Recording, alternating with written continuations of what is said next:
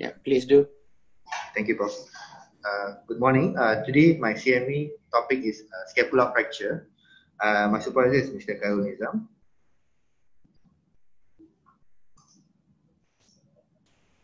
So, my outline of the content, I'll talk about epidemiology of scapular fracture, etiology, and also a brief anatomy about scapula, and imaging that we do.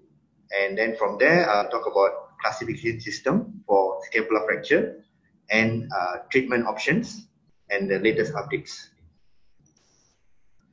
So basically, scapular fracture represents only 1% of all fractures and 5% of all shoulder girdle fractures of scapula, and it is more common among young males. The incidence of fracture based on the location within the scapula, about 70% of the scapular fracture involves body and spine, and about 15% involves the glenoid process, and 8% involves the acromion, and 7% involves the coracoid process. About 80 to 90%, almost all scapular fracture result from high energy trauma, especially motor vehicle accident. The mechanism of injury can be either from the direct force on any region of the scapula, or can be indirect force through the impaction of the humeral head on the glenoid fossa, causing fracture in scapula. Okay, then we should always aware of other associated injuries when there's a scapular fracture. So the orthopedic related or bony fractures can be associated with scapula. About 52% patient can have rib fracture as well, and they can have ipsilateral clavicle fracture in about 25%, and also a spine fracture about 29%, and they can also have brachial plexus injury. They'll represent about 5% in the scapular fracture. And the other associated medical injuries we should look for is pneumothorax, about 30% of occurrence, and pulmonary contusion, about 41%, head injury, about 34%, and vascular injury, about 11%. So when patient comes in ED with polytrauma or high energy, when we suspect scapular fracture, we must always rule out all these other associated injuries. Okay, a brief anatomy about scapula. It's a triangular flat bone located over the posterior aspect of the trunk on either side, right and left. It located on the posterior costal and rib cage, extending from second rib until the seventh rib. And it functions mainly to connect the upper limb to the exoskeleton, and also provides origin attachment for 18 different muscles and also ligaments. And it has 3 borders, 3 angles, 3 surfaces, and 3 joints. So when we look at the scapula, so this will be the posterior surface, we call it, and then this will be the costal surface, and this will be the lateral surface. So those are the 3 surfaces, and then it has a medial border and lateral border and also superior border. And the medial lateral border connects and forms the inferior angle. The medial and superior border connects and forms the superior angle over the medially, and then the lateral and superior border connects and forms the lateral border.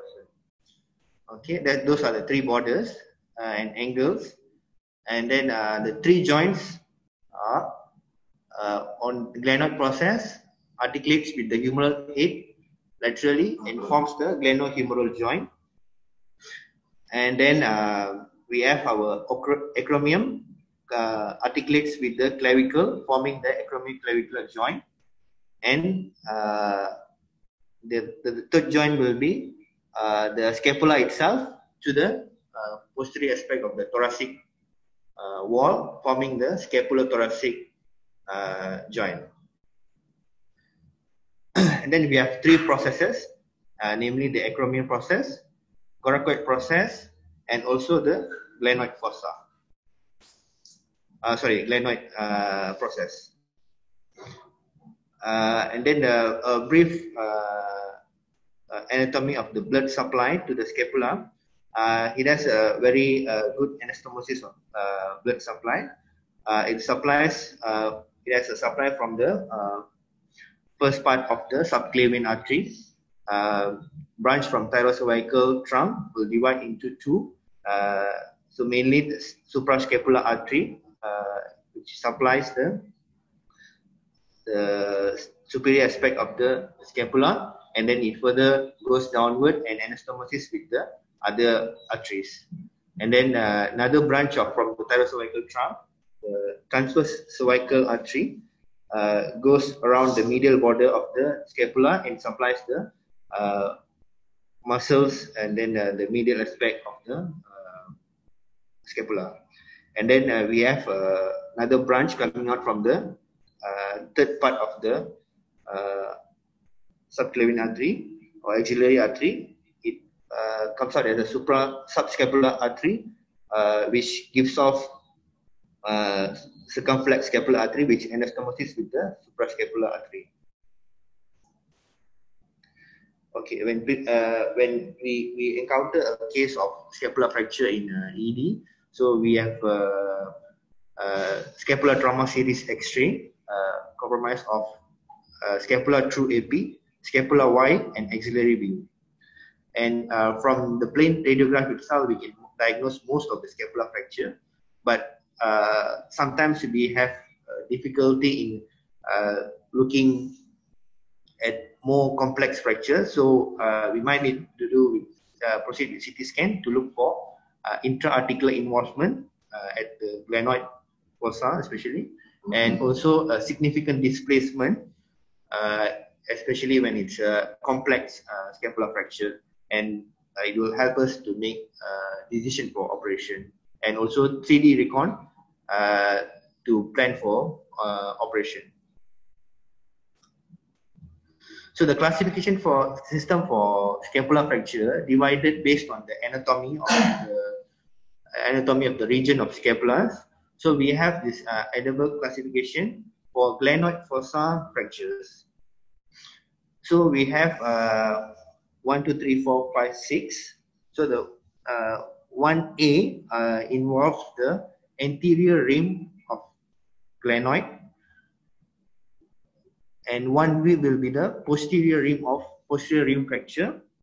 And then we have 2 involve a glenoid fossa fracture, which the fracture line exit the glenoid fossa through scapula laterally over the lateral border. And then we have 3, it's a glenoid fossa cavity fracture, where the fracture line exits superiorly. And then number 4 will be glenoid fossa fracture, where the fracture line exits the scapula medially. And then number 5, basically combination of fractures. So number 5A will be combination of number 2 and number 4. Number 5B will be combination of number 3, type 3 and type 4 fractures. And type 5C will be combination of type 2, 3 and 4 fractures. And 6 will be a severe combination of the glenoid fossa itself. Okay, then we have Ogawa's classification for coracoid process fracture. So it's basically as 2 types, type 1 and type 2. So type 1 will be the fracture proximal to the, so we have our coracoclavicular ligament, which attach from coracoid process and clavicle. So any fractures proximal to the coracoclavicular ligament will be type 2, and anything proximal will be type 1 fractures. And then we have Kern's classification for acromion fracture. So we have three types. So the first type will be the avulsion fracture of the tip of acromion. And then we have type 1B, it's a true fracture but of acromion, but usually undisplaced. And then we have type 2 fracture. It's a displaced fracture, but subacromial space not compromised. And then we have type 3, it's a displaced fracture as well, but the subacromial space will be compromised. So, and this is another type of type 3 fracture, although it's a radial glenoid neck fracture, but it translated superiorly, causing subacromial space compromisation. And then AO or orthopedic trauma association as a very systemic way of classification of scapular fracture. So they divided into three main parts. The first part will be the processes, acromion, clavicle, and the spine. So they give a label of 14A for this type of fractures, and any fracture involves the body, they classify as 14B, and any fracture involves the glenoid fossa classified as 14F. So so first the processes, 14A. 14A1 will be any fractures involving the coracoid process. 14A2 will be any fracture involving the acromion process. 14AC will be any fracture involving the spinal fractures. And then moving on to the body, 14B as 14B1 and also 14B2.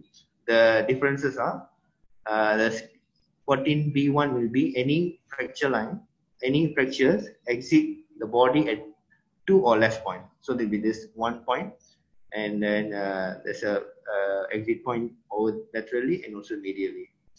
Anything more than that, 3 or more points. So we have, for example, here we have lateral exit line.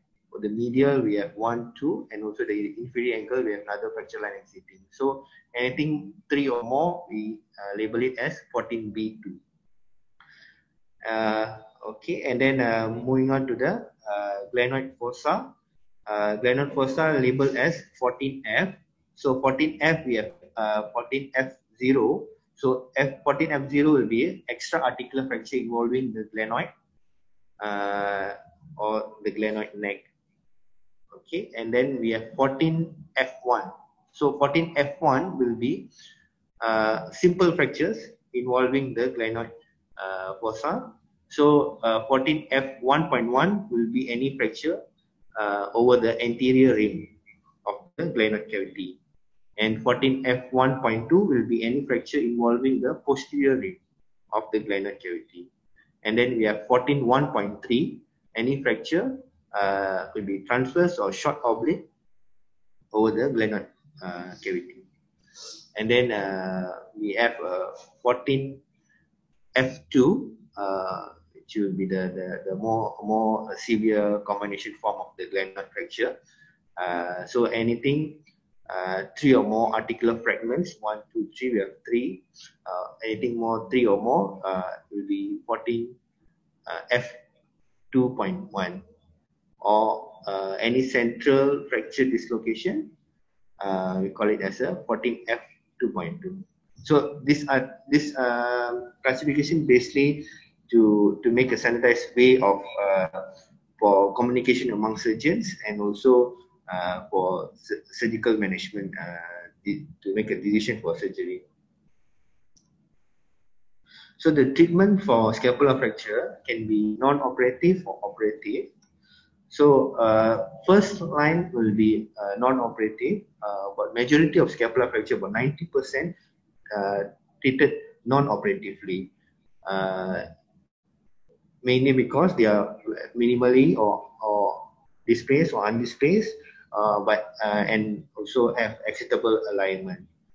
The main reason most of the scapular fracture managed conservatively because of the nature of the scapula, where it has very good muscles and muscle attachment and origins, ligaments around the scapula, making it more very stable, although it's fractured. So it has a very good prognosis of healing. So we will immobilize the arm on arm sling for 2 weeks and give an adequate anesthesia for the patient, and followed by an early range of motion exercise.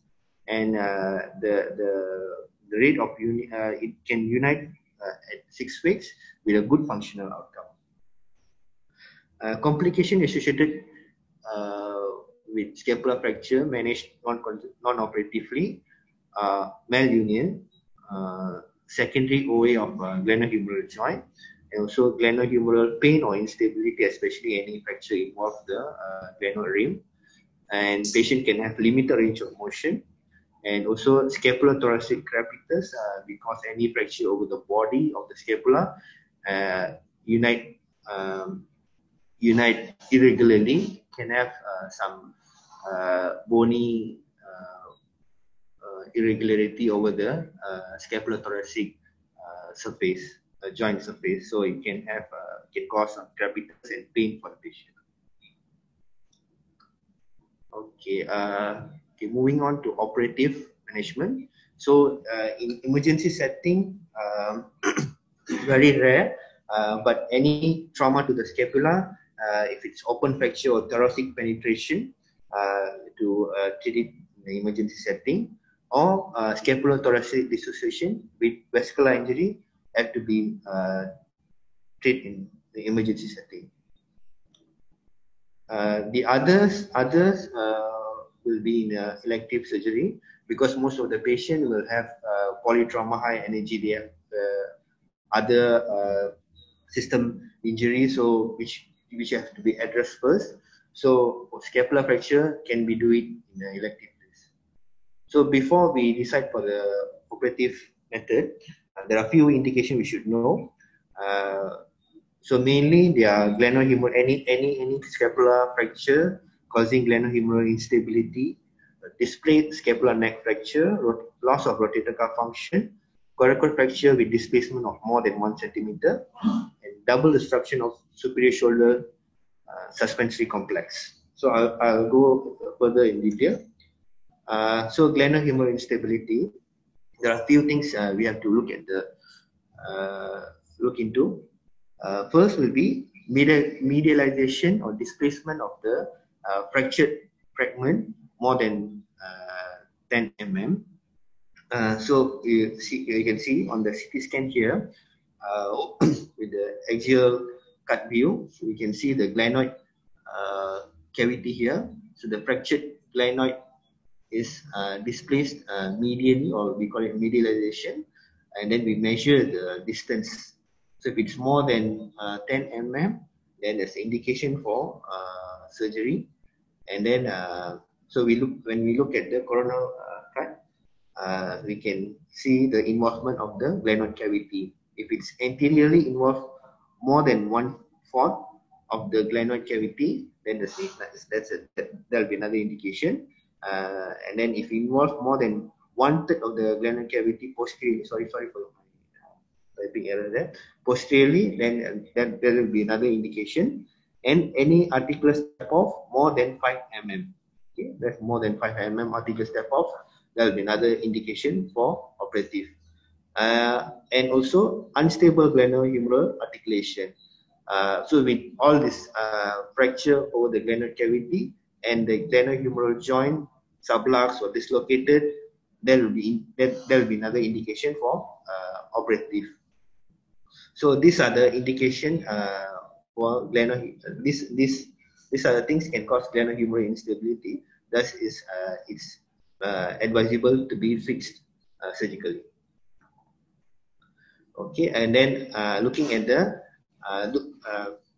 so this was the mainly the intra-articular fracture, and then this will be the extra-articular fracture indication for scapular fracture. So any translation more than 1 centimeter. So if we look at the scapula Y view here on the X-ray and also the coronal cut on the CT recon, so we can see measure the distance between the fragment here, the body and also the glenoid. You should measure the distance. If anything more than 1 centimeter of translation need to be fixed surgically. Okay, and then here the scapula Y view and also the coronal cut. So we measure the angulation of the fracture, the neck between the neck and the body. If it's more than 40 degree of angulation, it need to be fixed. Okay, and then here on the AP view of the scapula, we should measure the glenopolar angle. So angle between the glenoid cavity and also the lateral border of the scapula. So this angle form have to be measured, and then anything less than 20 degree have to be fixed. Okay, and then there's another classification system for shoulder. We call it as a superior shoulder suspensory complex. So any double disruption to this superior shoulder suspensory complex or this ring have to be fixed. Okay, so what is superior shoulder suspensory complex? It's a bony and also soft tissue ring at the end of the superior and inferior bony strut, and it helps. It's mainly to function as to give a stability for the scapula and also the axial skeleton, and also provides a firm attachment site for several soft tissue and also structure. Okay, so this is the diagram. Okay, so we look at from the this is the coronal view. So we look here. This ring. This ring we call it as a superior shoulder suspensory complex. Okay, it formed by the distal clavicle superiorly and acromioclavicular joint and ligament, and then moving posteriorly we have acromion here, and we have inferiorly we have glenoid, and moving anteriorly we have coracoid process, and then further up we have coracoclavicular ligament. So these are the soft tissue aspect, the ligaments, and also the bony aspect, distal clavicle, acromion, glenoid, and coracoid, forming this ring. And then this ring held by two struts, superiorly by the clavicle and inferiorly by the spine of scapula or the inferior lateral border of the scapula. So in a simple way, so we look at the simplified diagram here. So this is the ring. Okay, this is the intact ring, and then whenever there's a double disruption or double break, it need to be fixed. So this double disruption can be variable. So it can be just torn ligament, two torn ligaments, or it could be just a AC joint disruption or coracoclavicular ligament tear. So torn ligaments have to be fixed. Okay, it could be just a pure bony breakage, or it could be just combination of bone and ligament. So this will be the double disruption we were talking about that need to be fixed surgically. Okay, and then the other indication will be any breakage over the strut as well.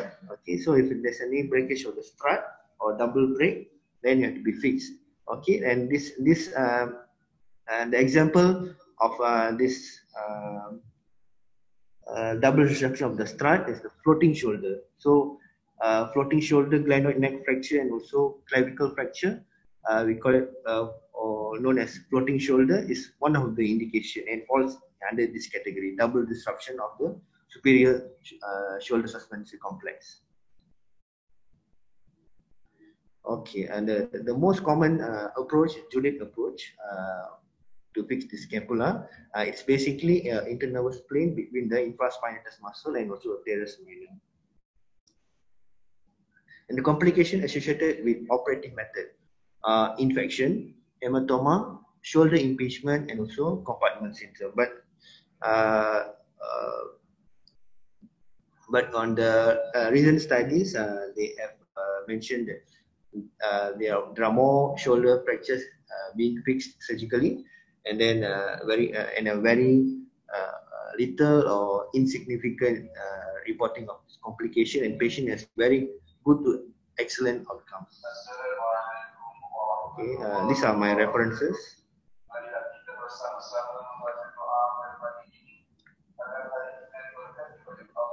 Thank you. We are stopping for a while for normal research.